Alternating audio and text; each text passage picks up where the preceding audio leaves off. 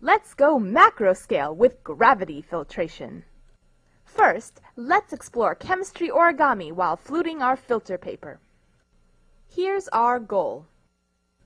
You should always fold when fluting. Making a harsh crease might cause filter paper to tear eventually. Let's get started. First, you want to fold it in half. Open it up and fold it in half once again, this time in the opposite direction.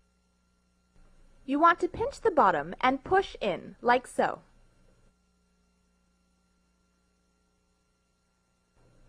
Notice how it now forms a sort of X.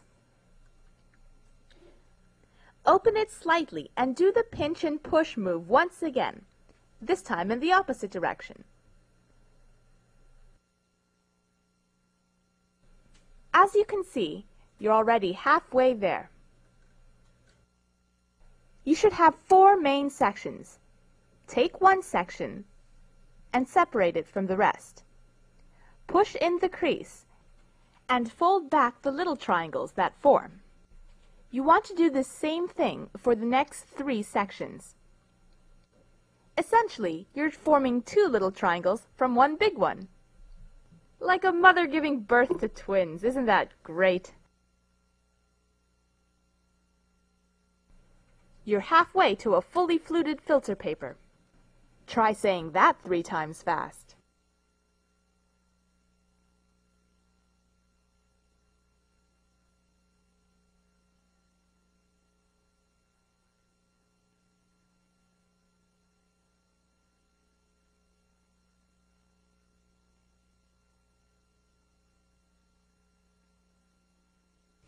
By the end of this, all the folds should be alternating. This creates the fluted majesty. Don't worry, you'll get the hang of it. Ah! You may be asking, why should we even bother to flute? Well, it increases the surface area of contact between the mixture and the filter paper. Therefore, a more efficient filtration. Now for the setup. Here we have our mixture to be filtered, and here we have our collection flask. Into the flask, place your funnel. It should be appropriately sized. And into the funnel, place the fluted filter paper. Don't you feel proud? Now that we're all set up, it's time for filtration. Pour the mixture onto the filter paper. Be sure not to pour too much that it overflows. As the filtration progresses, add more of the mixture.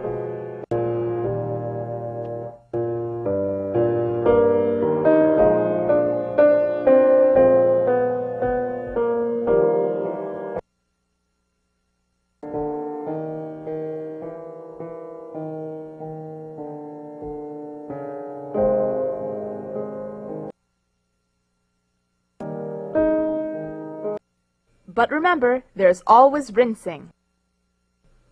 Here we can see the residual mixture in the flask. Using a pipette, make sure to rinse your flask with solvent, allowing it to run down the sides and pick up the residual mixture. Then add these washings to the filter paper. Ah, but don't forget, you want to rinse the filter paper with solvent as well. Use a pipette. Like always, you want to rinse your flask and the filter paper 3 times each. When you think gravity's done all that it can, it's time for collecting the product.